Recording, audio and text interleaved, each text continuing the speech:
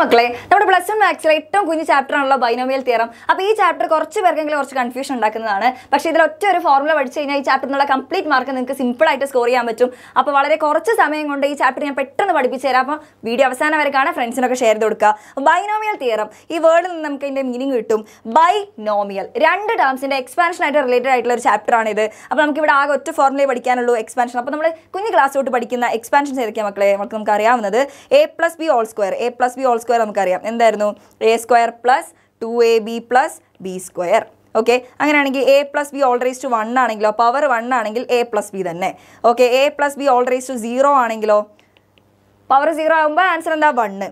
എങ്കിൽ A plus B whole ക്യൂബോ, A plus B whole cube A cube plus 3a square B square, 3a square B plus 3ab square plus B square. എങ്കിൽ A plus B whole raise to 4.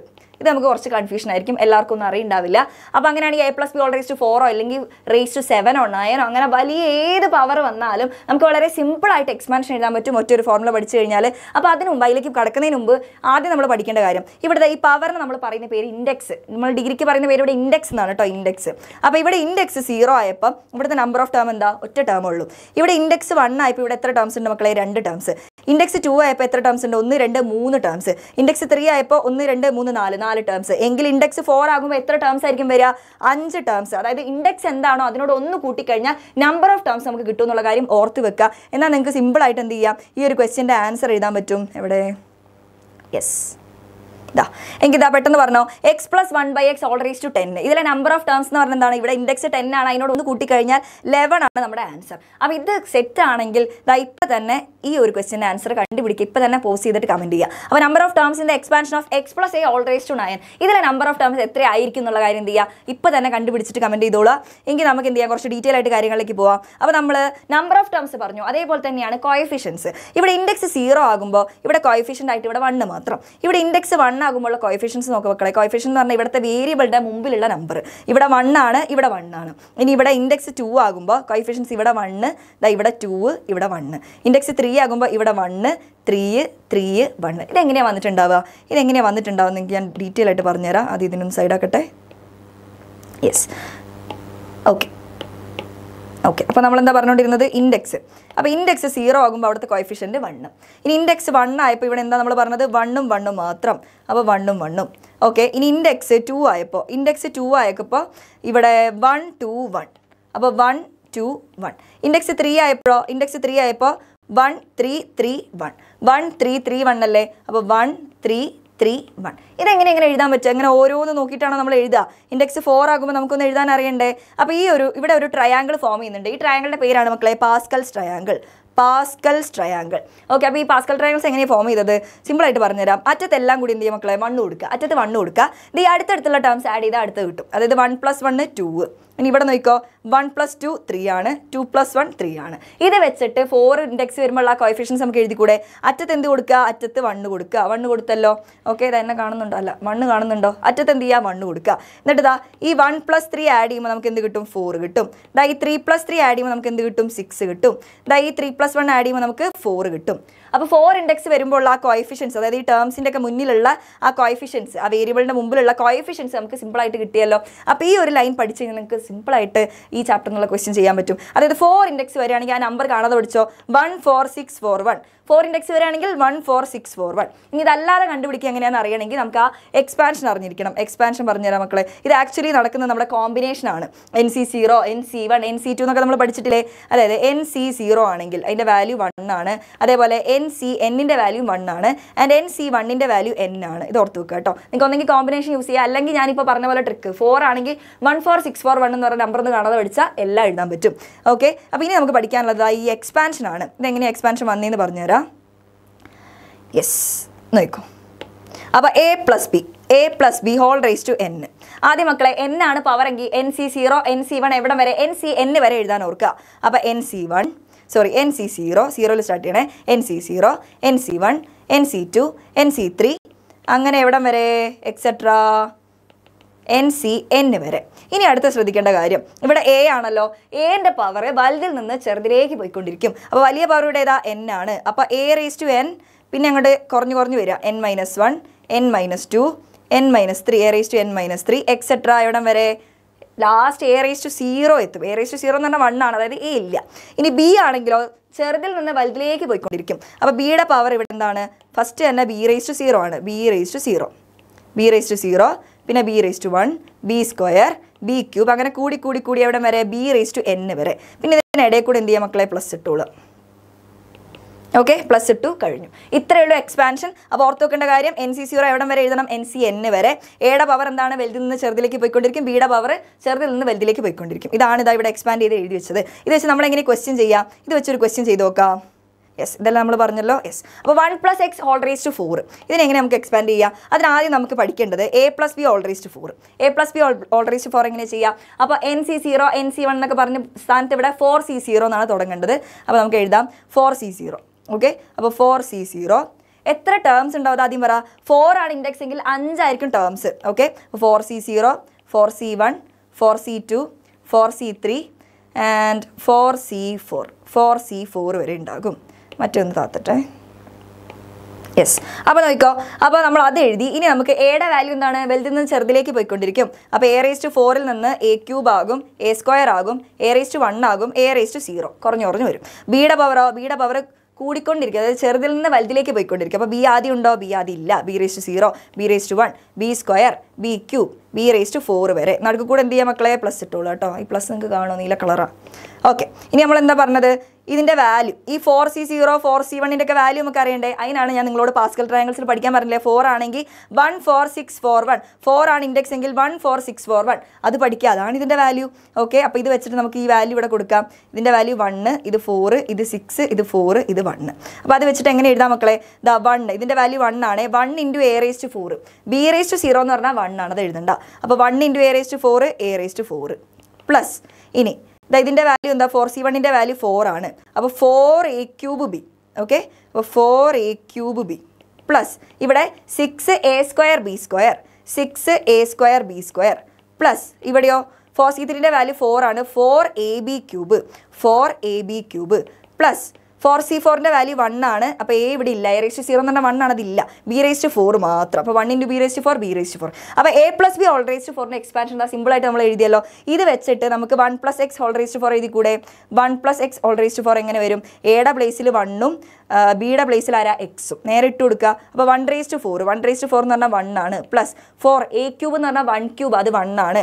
അപ്പോൾ 4 × 1 × x. Okay, വേണമെങ്കിൽ ഞാൻ ഇവിടെ cube എഴുതിത്തരാം. അടുത്ത സ്റ്റെപ്പിൽ മാറ്റി എഴുതാം. 6 × 1² എന്ന് പറഞ്ഞാൽ a² എന്ന് പറഞ്ഞാൽ 1² b² എന്ന് പറഞ്ഞാൽ x² പ്ലസ് 4 × 1 × b എന്ന് പറഞ്ഞാൽ x³ പ്ലസ് b³ എന്ന് പറഞ്ഞാൽ x raised to 4 equal to എന്ത് വരും മക്കളെ? 1 + 4x plus 6 × x², 6x² plus 4 × x³ 4x³ plus x raised to 4 എന്ന് കിട്ടി. ഓക്കെ, തിക്നെസ് കൂടുതലാണോ? ഓക്കെ, അങ്ങനെയാണെങ്കിൽ ഇത് വെച്ചിട്ട് 101 ഹോൾ റേസ് ടു 4 എങ്ങനെ എഴുതാം? നമ്മുടെ ക്വസ്റ്റ്യൻ നോക്ക്. 101 ഹോൾ റേസ് ടു 4 ആണ് എഴുതേണ്ടത്. ഈ 101 ഹോൾ റേസ് ടു 4 നമുക്ക് 1 + 100 ഹോൾ റേസ് ടു 4 എന്ന് എഴുതാലോ. ഇതിപ്പോൾ ഈ ഫോമിലേക്ക് വന്നില്ലേ? അതായത് എക്സിൻ്റെ പ്ലേസിൽ 100 ആയെന്നേ ഉള്ളൂ. അപ്പോൾ നമുക്ക് നേരെ ഇതിലിട്ട് കൊടുക്കാം. അപ്പോൾ 1 + 4 × x എന്ന് പറയുമ്പോൾ 4 × 100 പ്ലസ് 6 × x² എന്ന് പറയുമ്പോൾ 6 × x² എന്ന് പറയുമ്പോൾ 100² plus 4 × 100³ plus x raised to 4 എന്ന് പറയുമ്പോൾ 100 raised to 4. ഇതിങ്ങനെ കംപ്ലീറ്റ് ഇട്ട് കൊടുക്കുക. ഇതെന്താവും? ഇത് 1 ആണ്, ഇതിവിടെ 400, ഇവിടെ 60,000, അങ്ങനെ 0 ഇട്ട് കൊടുത്ത് ഫൈനലായിട്ട് നിങ്ങൾക്ക് എന്ത് കിട്ടുമെന്ന് അറിയോ? 10400601 എന്ന് പറഞ്ഞ വാല്യൂ കിട്ടും. ഒന്ന് കണ്ടുപിടിക്കുക കേട്ടോ, കാൽക്കുലേറ്ററിൽ ഇട്ട് കൊടുത്താൽ മതി. അപ്പോൾ അത് കിട്ടും. Yes, okay. അപ്പോൾ ഈ എക്സ്പാൻഡ് ചെയ്ത് എഴുതേണ്ട മെത്തേഡ് മനസ്സിലായ മക്കളെ? ഇത് സെറ്റ് ആണെങ്കിൽ നിങ്ങൾക്ക് ഏതിൻ്റെ എക്സ്പാൻഷനും എഴുതാൻ പറ്റും. ഇനിയിപ്പോൾ ഞാൻ ചോദിക്കട്ടെ, ഇപ്പോൾ നിങ്ങൾക്ക് ഈ പാസ്കൽ ട്രയാങ്കിൾ വെച്ച് തന്നെ നിങ്ങളോട് a + b whole raise to 5 അല്ലെങ്കിൽ ഇപ്പോൾ x + 1/x whole raise to 5 ആണ് ചോദിക്കുന്നതെങ്കിൽ നിങ്ങൾ എങ്ങനെയാ വാല്യൂ ഓർക്കുക? നമ്മൾ പറഞ്ഞു 4 ആണ് ഇൻഡെക്സ് എങ്കിൽ 4 ആണ് ഇൻഡെക്സ് എങ്കിൽ 4 ആണ് ഇൻഡെക്സ് എങ്കിൽ വാല്യൂ എന്തായിരുന്നു? 1 4 6 4 1 എങ്കിൽ 5 നിങ്ങൾക്ക് ആലോചിച്ചൂടെ? 5 എന്താ മക്കളെ? അറ്റത്ത് രണ്ടിടത്ത് 1 കൊടുക്കുക. ഈ 1ഉം 4ഉം ആഡ് ചെയ്താൽ 5, 4ഉം 6ഉം ആഡ് ചെയ്താൽ 10, 6ഉം 4ഉം ആഡ് ചെയ്താൽ 10, ഇതാ ഇവിടെ 5. അതായത് 5C0 എത്ര ടേംസ് ഉണ്ടാവും? 5 ആണ് ഇൻഡെക്സ് എങ്കിൽ 6 ടേംസ്. 5C0 5C1 5C2 അങ്ങനെ എവിടെ വരെ? 5C5 വരെ. ഇതിൻ്റെ ഓരോന്നിൻ്റെ വാല്യൂസ് ആണ് ഇത് 1, ഇത് 5, ഇത് 10, അങ്ങനെ ഓർത്ത് വെക്കുക. അപ്പോൾ നിങ്ങൾക്ക് മാക്സിമം 6 വരെയൊക്കെ ചോദിക്കുള്ളൂ. അപ്പോൾ 4ൻ്റെ എന്താ മക്കളെ? 1 4 6 4 1 ഇതൊന്ന് ബൈ ഹാർട്ട് ചെയ്താൽ കിട്ടും.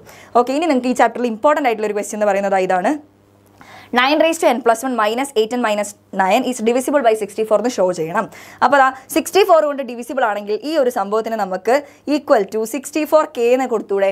ഈ ഒരു സംഭവം 64 കൊണ്ട് ഡിവിസിബിൾ ആണെങ്കിൽ 64k നമുക്ക് എഴുതിക്കൂടെ. അത് മൾട്ടിപ്പിൾ ആണെന്നുള്ള രീതിയിൽ നമുക്ക് എഴുതാം. അപ്പോൾ നമ്മൾ ആദ്യം ചെയ്യാൻ പോകുന്നത് ഈ 9n+1 ഇങ്ങോട്ടേക്ക് എടുത്തു. ഈ 9n+1 നമുക്ക് 1 + 8 ഹോൾ റേസ് ടു n+1 എന്ന് മാറ്റി എഴുതാമല്ലോ. ഇനി ഇതിവിടെ ബൈനോമിയൽ തിയറം വെച്ച് നമ്മൾ എക്സ്പാൻഡ് ചെയ്യുകയാണ്. അപ്പോൾ ഇവിടെ n-ന്റെ പ്ലേസിൽ ആരാ n+1 ആണ്. അപ്പോൾ nc0 എന്ന് പറയുമ്പോൾ n+1 c0. അപ്പോൾ അടുത്തതോ n+1 c1, അടുത്തത് n+1 c2, അങ്ങനെ എവിടം വരെ ncn വരെ, അതായത് n+1 c n+1 വരെ. ഇനി എയുടെ പവർ എന്താണ്? വലുതിൽ നിന്ന് ചെറുതിലേക്ക് പോയിക്കൊണ്ടിരിക്കുക. അപ്പോൾ എയുടെ പവർ എന്താ? ഇവിടെ എൻ്റെ സ്ഥാനത്ത് ആരാ? 1 ആണ്. അപ്പോൾ 1-ന്റെ പവർ കുറഞ്ഞു വരും. അപ്പോൾ n+1, അടുത്ത 1-ന്റെ പവർ എന്താ? n+1 നിന്ന് കുറഞ്ഞുകൊണ്ടിരിക്കുക. അപ്പോൾ n+1 കുറഞ്ഞുകൊണ്ടിരിക്കുക എന്ന് പറയുമ്പോൾ എന്താ മക്കളെ? ഒരു സെക്കൻഡ്, യെസ്, n+1 നിന്ന് 1 കുറയാന്ന് പറയുമ്പോൾ n+1 - 1, അതായത് n. ഓക്കെ, ഒരു സെക്കൻഡ്.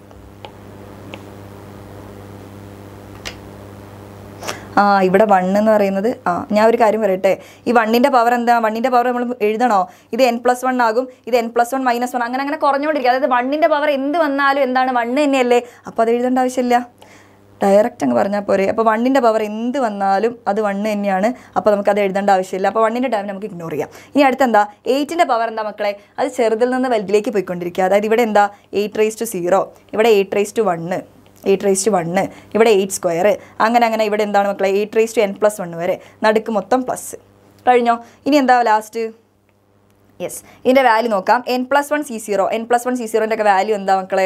അതായത് nc0ൻ്റെ വാല്യൂ, അതേപോലെ n-ൻ്റെ വാല്യൂ 1 ആണ്, nc1ൻ്റെ വാല്യൂ n ആണ്. അത് വെച്ചിട്ട് n+1 c0ൻ്റെ വാല്യൂ എന്താ മക്കളെ? 1 ആണ്.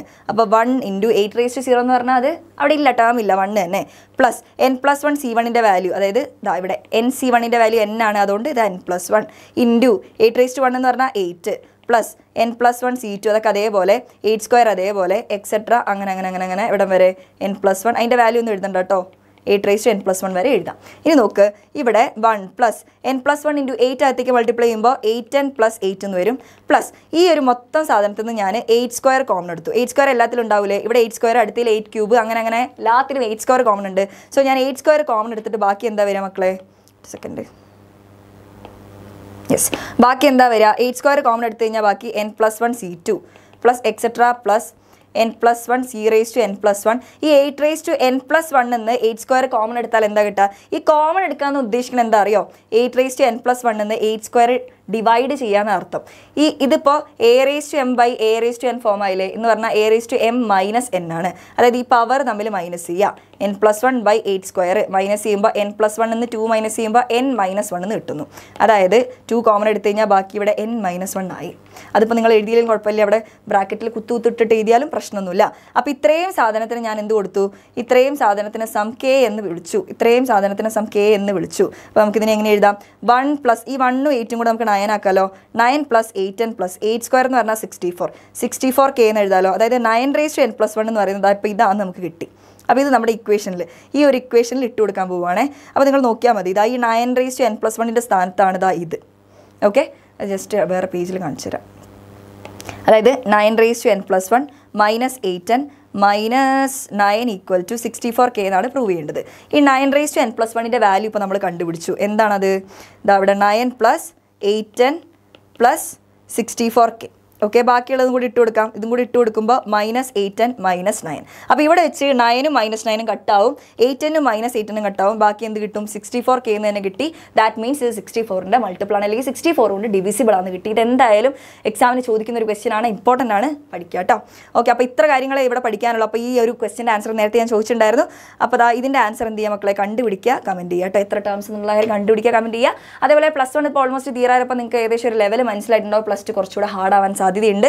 അപ്പോൾ നിങ്ങൾ നിങ്ങളുടെ സീനിയേഴ്സിനോട് ചോദിച്ചാൽ മതി. മാത്സ് വലിയ കുഴപ്പമില്ലായിരുന്നു, ബാക്കി എക്സാംസ് ഒക്കെ കുറച്ച് ടഫായിരുന്നു. അപ്പോൾ നിങ്ങൾക്ക് നല്ല ധാരണ വേണം എക്സാമിൻ്റെ പാറ്റേണിനെ കുറിച്ച്. അപ്പോൾ അതിന് വേണ്ടിയിട്ട് നിങ്ങളെ ഹെൽപ്പ് ചെയ്യാം. മോഡൽ എക്സാംസും ചാപ്റ്റർ വൈസ് എക്സാംസും അതേപോലെ പ്രീവിയസ് ഇയർ ക്വസ്റ്റ്യനും അതിൻ്റെ സൊല്യൂഷൻ കാര്യങ്ങളെല്ലാം വെച്ചുകൊണ്ട് നിങ്ങൾക്ക് അടിപൊളി ബാച്ച് ഇവിടെ അവൈലബിൾ ആണ്. അപ്പോൾ നിങ്ങൾക്ക് ഉയരെ ബാച്ചിലേക്ക് എത്രയും പെട്ടെന്ന് ജോയിൻ ചെയ്യാം. അപ്പോൾ നിങ്ങൾ സയൻസ്, കമ്പ്യൂട്ടർ സയൻസ് ഒക്കെ ആണെങ്കിൽ ഉയരെ ബാച്ചും, അതേപോലെ കൊമേഴ്സ് ആണെങ്കിൽ ജ്വാല ബാച്ചും, നീറ്റ് പ്രിപ്പയർ ചെയ്യാൻ ഇൻട്രസ്റ്റഡ് ആണെങ്കിൽ വേദ ബാച്ചും, JEEക്ക് വീര ബാച്ച് എല്ലാം ഉണ്ട്. അപ്പോൾ ഒട്ടും സമയം കളയാതെ പെട്ടെന്ന് ജോയിൻ ചെയ്യുക. ഫീ വരുന്നത് 5,999 ആണ്. അപ്പോൾ യെസ്, അപ്പോൾ നിങ്ങൾക്ക് ഈ ഒരു ആൻസർ കണ്ടുപിടിക്കുക, അത് കിട്ടും മനസ്സിലായിട്ടുണ്ടെന്നാണ് മിസ് വിശ്വസിക്കുന്നത്. അപ്പോൾ ഈ ഒരു വീഡിയോനെ കുറിച്ചുള്ള അഭിപ്രായങ്ങളും പറയുക, അതേപോലെ ഈ ആൻസർ കണ്ടുപിടിക്കുക, കമൻറ്റ് ചെയ്യുക. ഓക്കെ, അതേപോലത്തെ അടിപൊളി വീഡിയോസ് ആയിട്ട് നമുക്ക് വീണ്ടും കാണാം. ബൈ.